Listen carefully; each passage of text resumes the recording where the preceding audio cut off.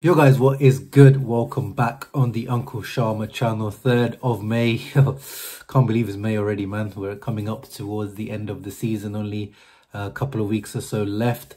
And today's episode, of course, covering Inter's latest news, transfer news, contract news, and those murmurings. If you remember, Pif/Aramco murmurings, rumours are starting to flare up. They're starting to come up once again. So I'm going to quickly discuss those. And yeah, before we get into it, make sure you leave a thumbs up and subscribe to the channel. Let's go.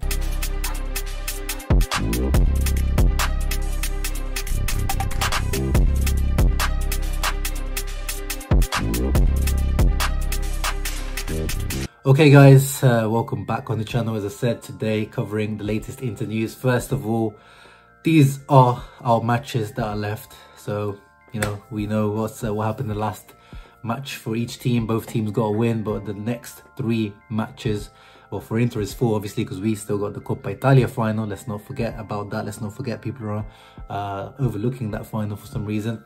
But yeah, Milan 3 games, Inter 4 games. You guys let me know in the comments down below, what is your prediction? How many points out of the possible 9 Scudetto winning games can Inter get out of those, and how many will Milan get? I want your predictions in the comments down below. I think Inter can possibly get the full 9 points. However, I just at the moment don't have full faith in Milan dropping more than, you know, 2 points in the last 3 games. I can see them definitely getting a draw in the last 3 games. The game I have the most faith in is actually Hellas Verona, which actually historically in the past has cost them a Scudetto as well.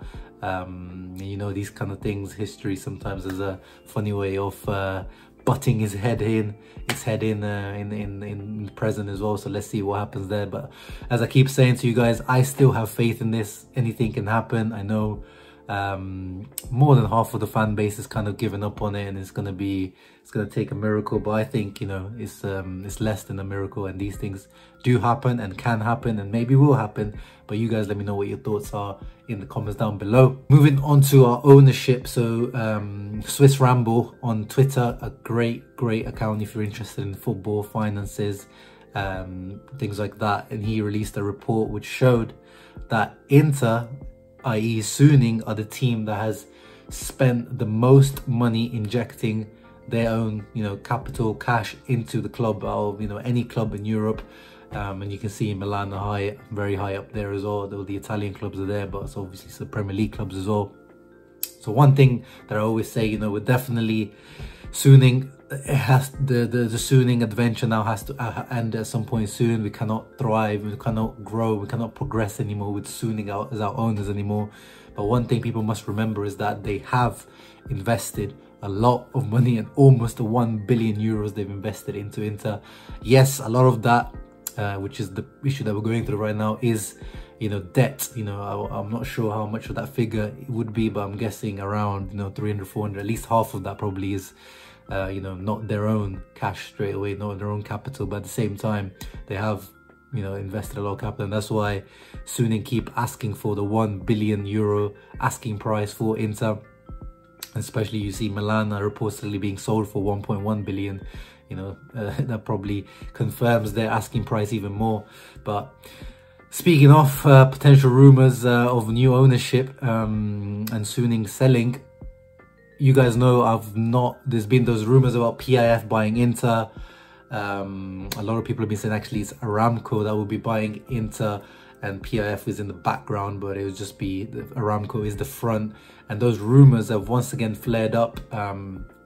You know, some guys, some accounts that are on Twitter that people obviously make fun of, because at the moment it seems like they're just you know, chatting crap. And then there's some YouTube channels, only a few Italian speaking channels, but again they're saying that something is happening once again. They're even claiming that there's some signatures that PIF or Aramco PIF via Aramco have already agreed to buy Inter, and it'll be done by the end of this summer. But once again, there's nothing come out in any reputable source, no newspapers, nothing of sorts. So again, I am a skeptic. I find it hard to believe, but if these guys are actually speaking the truth, it would be amazing. You know, these guys coming in would be, you know, the reported fund that's reportedly buying Milan now. These guys are even bigger than that, and so it would that's the only way that Inter as a team would be able to grow and not being able to sell every summer like it looks like we're gonna have to do again this summer. I will try to check these things. I will try to ask people more about information around this, but I just wanted you to know that these rumors are once again flaring up. But don't start dreaming yet until actual reputable sources are talking about this. I don't want people to start spamming my comments and live streams with PIF or what's happening with PIF comments. I just wanted to give you an update, and when there will be another update, I will try to keep you up to date with that. Speaking of, you know, future contract situation, Ivan Perisic, we know this guy needs to be nailed down to a contract ASAP, and Sky Sports are talking that by the end of the season there will likely be an agreement with the 3-year-old Croatian winger, or wing back now. However, they said that Perisic is more than, you know, money or wage salary. He's interested in Inter's project, so his decision will be based on whether he thinks, you know, Inter still looking to improve or still looking to win trophies. And you know, this guy is a winner, and it makes sense. I do believe these rumors, and I'm sure something will be able to be agreed with Perisic, especially the way he's playing this season.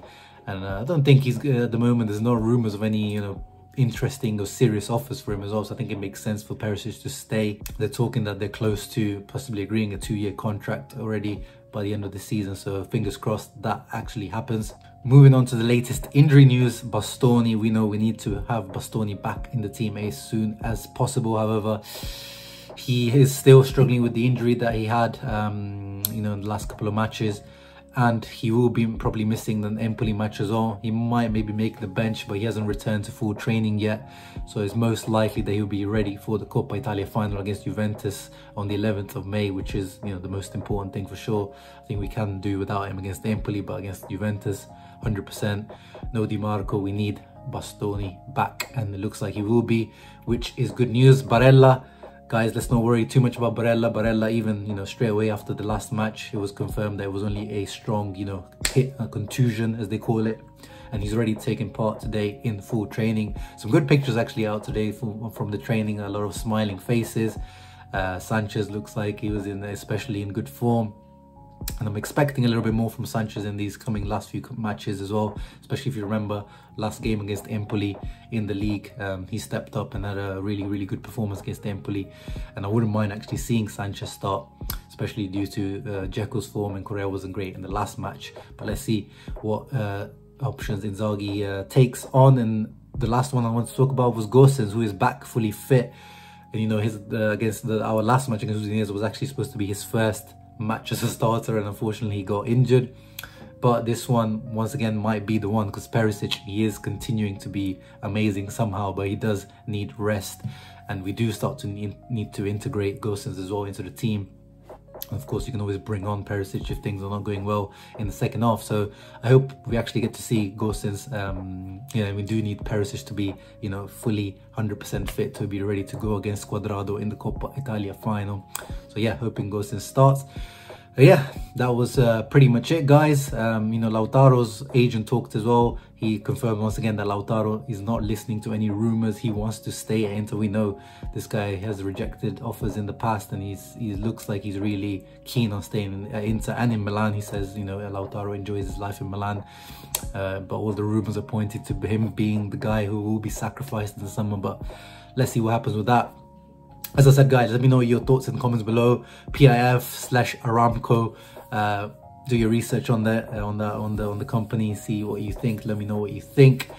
Do you believe any of the rumors, or is it just a pipe dream? Perisic, Bastoni, Barella. Let me know your thoughts in the comments below. Thank you for watching, guys. Hope you guys enjoyed. Make sure you leave a thumbs up and subscribe. I'll see you for the Empoli match preview. Ciao, ragazzi, and as always, Forza Inter.